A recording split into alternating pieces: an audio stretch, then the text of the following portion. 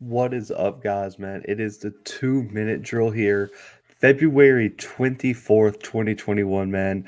Another transfer episode. We have two big transfer commitments that happened in the recent days. I would say one of them is kind of an update. We covered, when he transferred. He has found a school.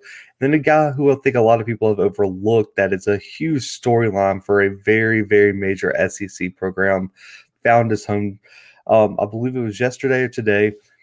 But Tyler Shough, man, let's start with him. He was on our second episode of the 2 minute drill. We talked about his transfer.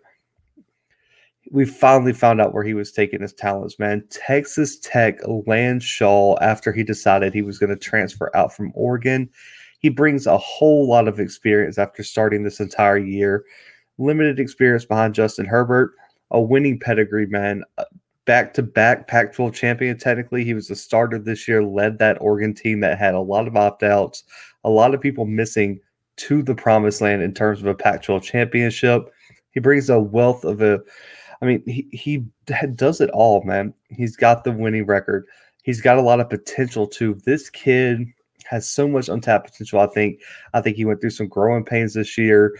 The offense was really hurt by some opt-outs. You look at Penei Sewell, the type of protection he could have had if Penei Sewell opts in for the Oregon Ducks.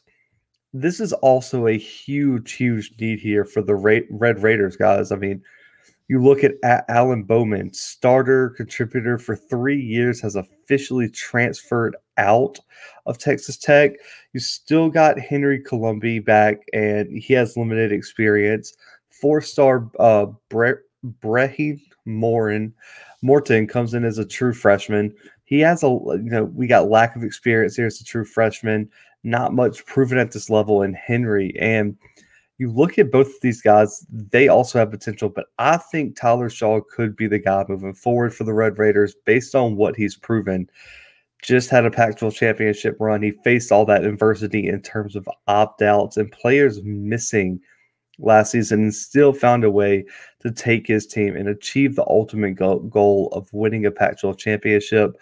On top of that, his coach was in the midst of being tied to every open SEC job in the country. Auburn pretty much was there was rumors that Auburn had them in the bag if they wouldn't have got in the Pac-12 championship after Washington ultimately had to give up their spot due to COVID issues. But man, Shaw did have some rough patches. You look at that Cal game this year, which Oregon lost, which they were the better team, but Shaw just didn't play up to the standard. In the biggest moment, the Pac-12 championship, he shined. It was his best game. So I'm looking for more of that from Shaw. And you look at his accuracy and consistency issues. He's still ranked 15th in the country in passer efficiency. 15 total touchdowns, only 6 turnovers. Those got to go down. Those touchdowns have to go up. But this is only in like 5 or 6 games this year. That's not a huge sample size in terms of what Shaw could really do in a full, let's say, 13 to 15 game season. They were missing contributors on the offense, like I said, so that probably also hurt. No offseason. Your first year as a starter, man. Justin Herbert's gone. He's balling in the NFL, and you have to step in. Almost no like formal preparation, no spring practices, no summer workouts. All that stuff is limited and or cut completely out. So Tyler Shaw did his best this year, I think. I think he's going to be able to shine in a pass-heavy offense, but he has to make smart decisions with the ball. The skill positions are going to be loaded at Texas Tech. They always are, so it just adds another positive. The thing I'm looking for Shaw is, can he push the ball down the field like Texas Tech likes to do? We know he's efficient. We know he can run kind of like smaller. He can make all the smaller, scale throws at Oregon. They really don't push the ball down the field like Texas Tech, but we saw Bowman throw 60 times a game at some points this year. Is Shaw ready for that type of workload? He never really was relied on that much at Oregon. I mean, you had C.J. Verdell, and a lot of the running game was a huge part of what they did at Oregon. The offensive line is something I'm concerned about. It's a much better Oregon than Texas Tech.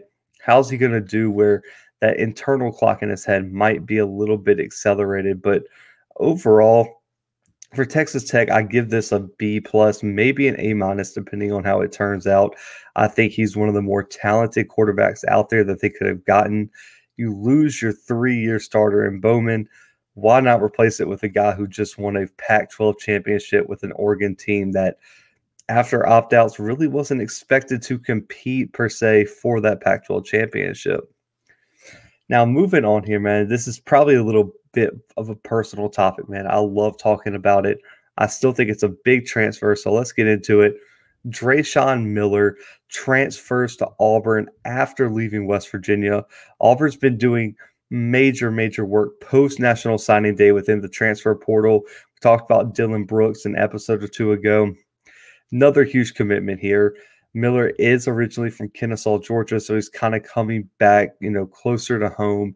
He was the 34th overall ranked transfer in the portal and the number 3 DB cornerback by 247 Sports in this transfer portal. Huge get for Auburn. He missed the 2019 season with an injury to his leg, but he played a super vital role for the Mountaineers this season in their quest to get back into the Big 12 contention, let's say, after some down years. He was an intricate part in this West Virginia secondary, this West Virginia defense, leading the nation in passing yards allowed per game. This defense was elite at times, man. They were shutting down offenses left and right. I was so impressed with this secondary. There were some games we covered on the podcast that we preview where I had a real tough time picking against West Virginia due to just the secondary. And it's not just Dreshun Miller. There was a lot of guys that contributed to that. Look at someone like Tony Fields, a linebacker that was a big pass coverage linebacker in that defense.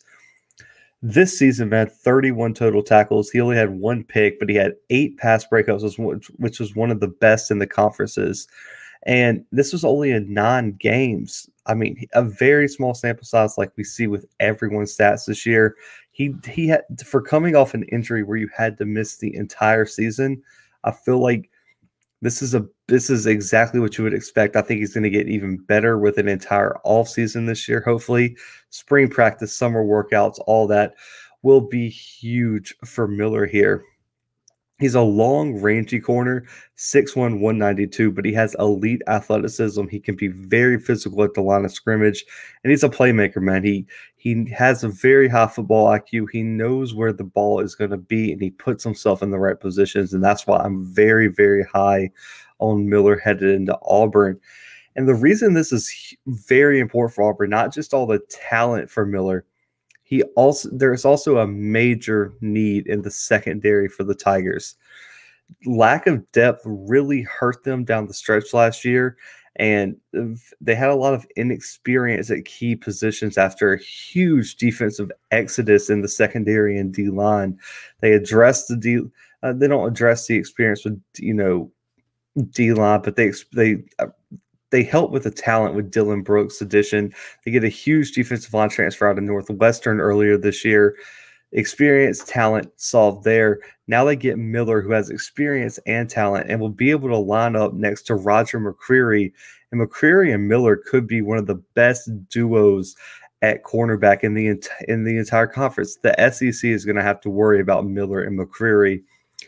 Add that to Jalen Simpson and Nehemiah Pritchett being able to be the 3 and 4 corners there.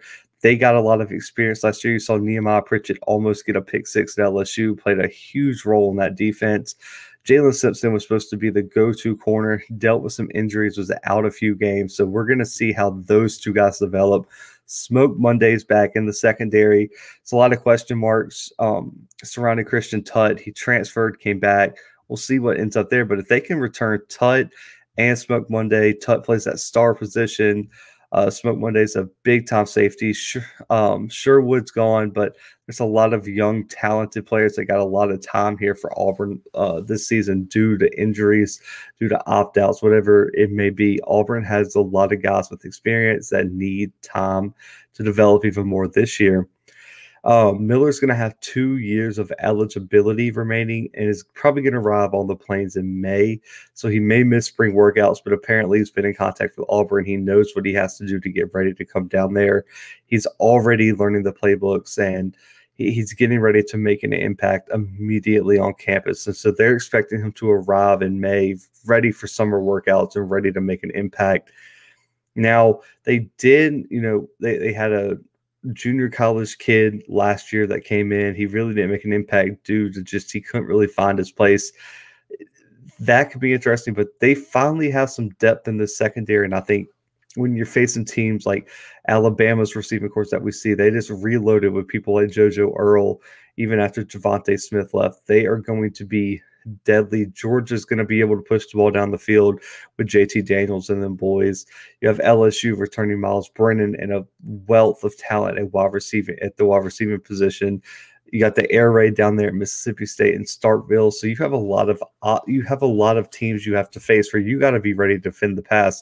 I didn't even mention Lane Kiffin and Ole Miss. So every single opponent on this Auburn Tiger schedule is going to be able to push the ball down the field, have very talented guys at the wide receiver position. So Miller was one of the most important pickups, I think, of the all season for the Tigers. But guys, that is our 2-minute drill, man. Actually stayed on track today. Kept it about 11, 12 minutes, which is what we're aiming for.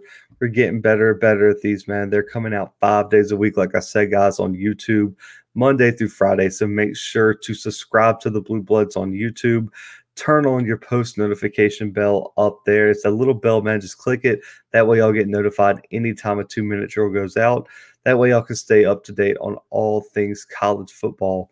We have big things in the making. Make sure while you're at it, go check out all our ACC in 28 days interview. We have a bunch this week. 5 interviews released this week, man. We got Jay Bramlett, Notre Dame punter, joining us. Well, we got Bryce Kuhn, Georgia Tech insider, and he literally is the busiest man in the world. So make sure to check out that interview. Jones Angel from UNC is another one. So make sure to go check out all of these interviews. You can find videos on YouTube, so just go back to our page, click on those, or you can go find the audio versions anywhere you listen to podcasts. But for right now, guys, and for the 2-minute drill, we are out.